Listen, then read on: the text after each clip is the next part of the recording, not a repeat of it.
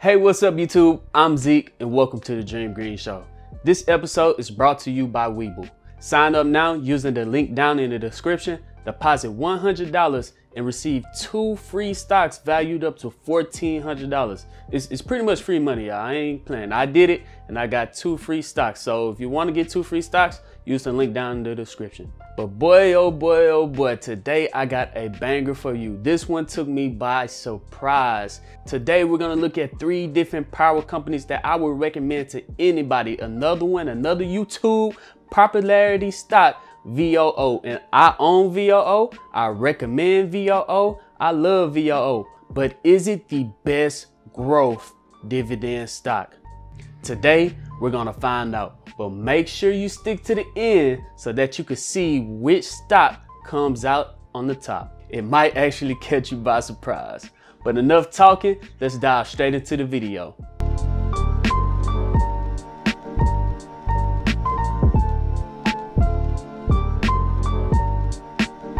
And we're back, YouTube. Before we dive in, remember to hit that thumbs up button. All it takes is just a half second out of your day just to hit that thumbs up button. It kind of looks like this. It helps out this channel tremendously, more than you can even imagine. Just hitting a thumbs up button really helps out this channel a lot.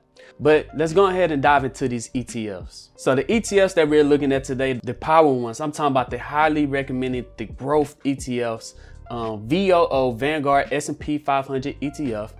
We're gonna look at QQQ, Invesco, and then we're gonna look at VTI, Vanguard Total Stock Market ETFs. Now, I've been talking about VOO for a very long time and I actually hold it in my stock portfolio. So I wanna do this comparison to these other power companies to see if this is the best stock I should own in my portfolio for growth. If we're taking a look at VOO, the S&P 500 ETF, it is at $308.34.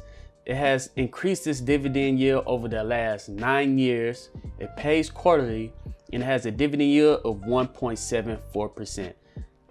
For each share that you own, you will receive $1.43. Now, it's not the highest dividend yield ETF out there, but where it makes up for a low dividend is where VOO grows over time every single year and it rarely takes a dip. The next one we're gonna look at is QQQ, Invesco. It is at $270.31. It has 13 years worth of growth.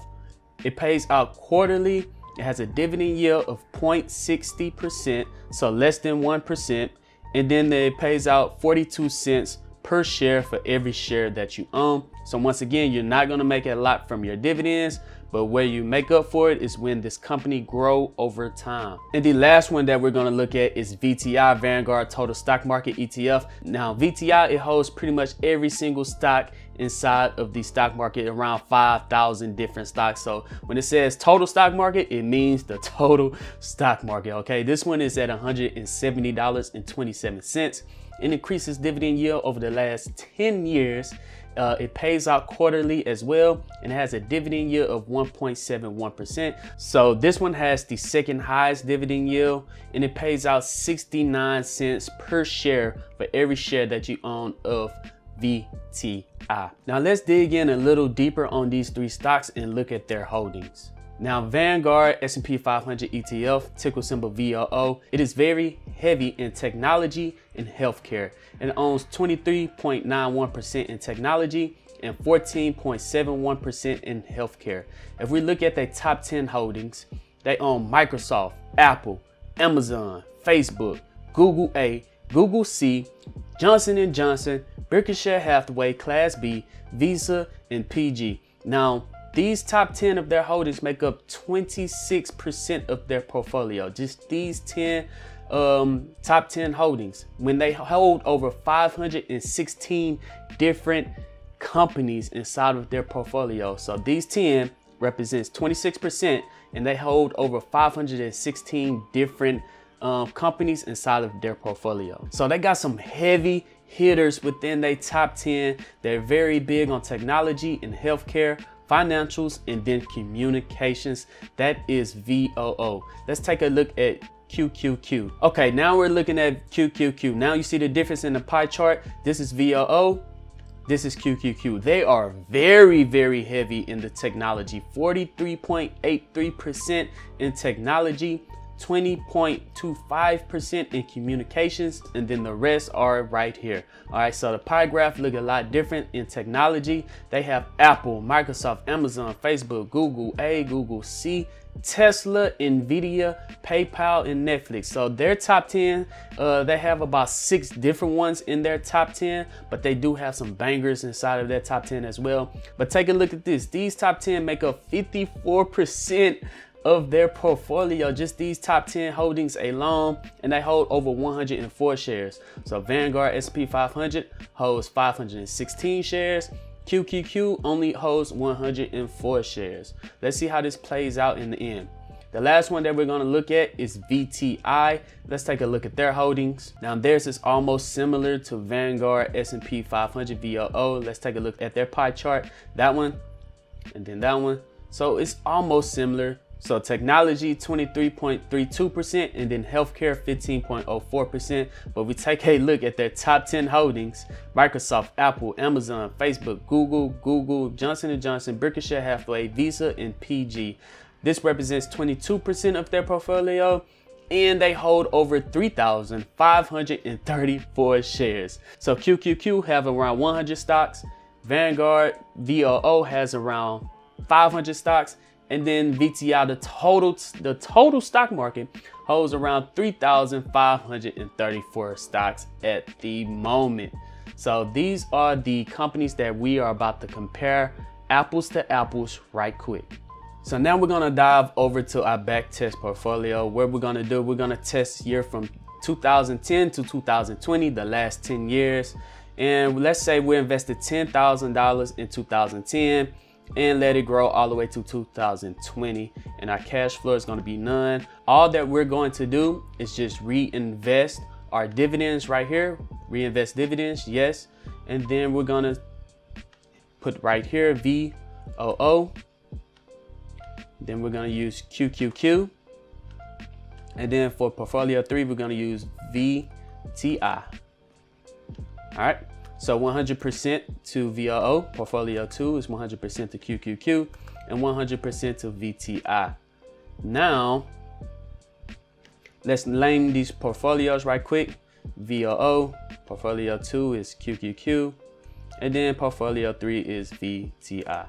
Now, when we hit analyze portfolio, this is us investing $10,000 back in 2010. We're gonna reinvest our dividends and let these 3 companies grow all the way into 2020 and see how did they perform.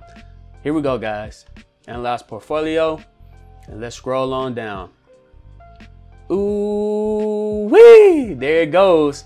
All right, so VOO comes in. If you invested $10,000, you'll have $31,595.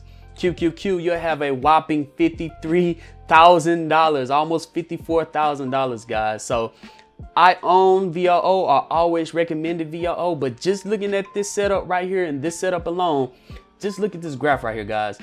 QQQ destroyed, absolutely destroyed VOO. And we look at VTI, which has over 3,500 different stocks. They come in at $30,649. So they did good. Each company made money, but man, QQQ just absolutely destroyed it. VOO coming in second and VTI coming in third. The worst year VOO had was down 4.5%.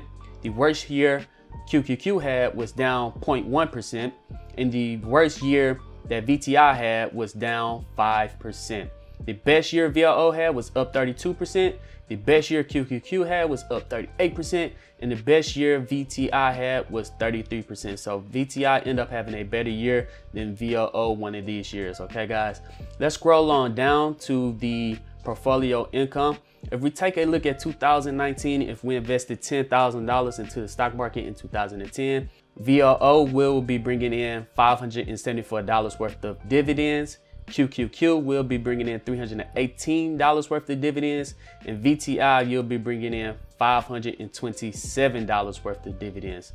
So yes, you'll be bringing in more dividends with VOO and VTI, but if you kept investing into QQQ over the last 10 years, then you could literally just sell all $53,000 worth of QQQ, buy VOO, and you'll get more dividends that way than just investing straight into VOO. So right now it's not looking too good into VOO, because I know what you guys saying, what if you're buying a dip? What if you're buying the dip? So what we're gonna do, we're gonna run this again by investing into these companies every single month. So let's scroll up. Once again, we're gonna go from 2010 to 2020. In 2010, let's say I only had about $1,000 back in 2010. That's all I had to me.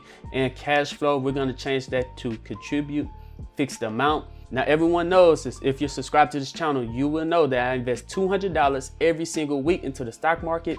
So that's $800 a month. So we're gonna put $800 right here, monthly, not quarterly, not annually, but monthly right there. $800 a month, $1,000 in 2010, $800 a month. Here we go. Nothing should change, no rebalance, display income, yes, yes, yes. Okay, so when I hit analyze portfolio, this is us investing $1,000 back in 2010 into each one of these companies, and then reinvesting $200 every single week back into that company. So let's hit analyze portfolio.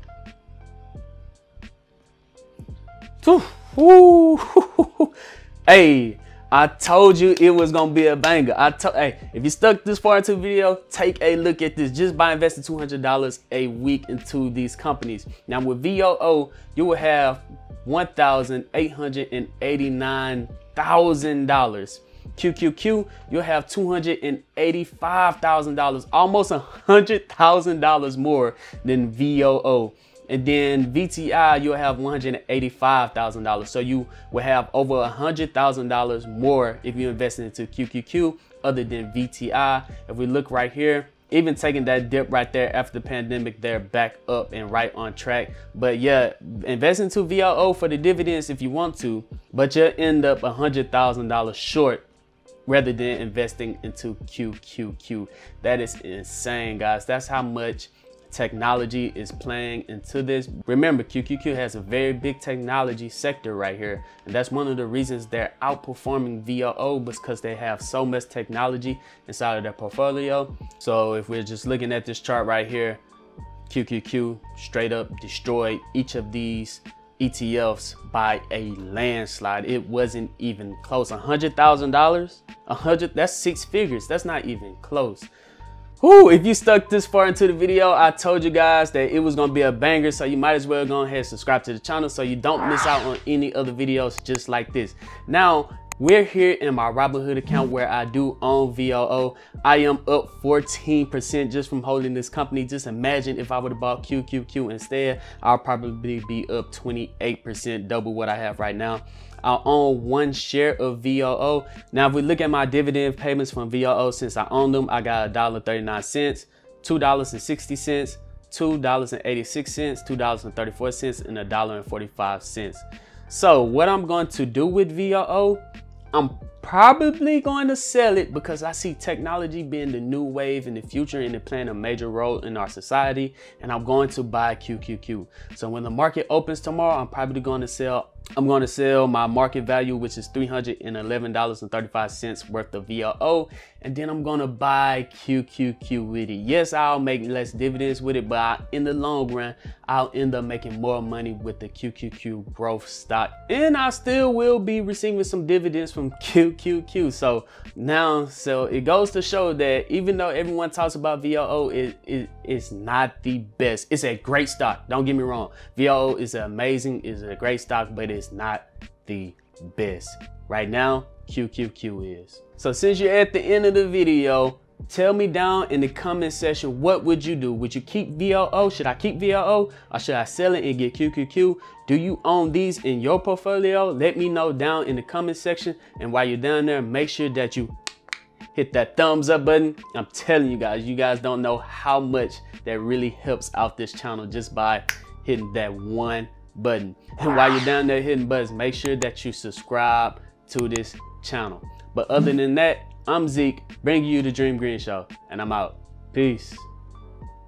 By the way, the subscribe button is probably right here, so go ahead and hit that subscribe button. I'm out. Thank you, guys.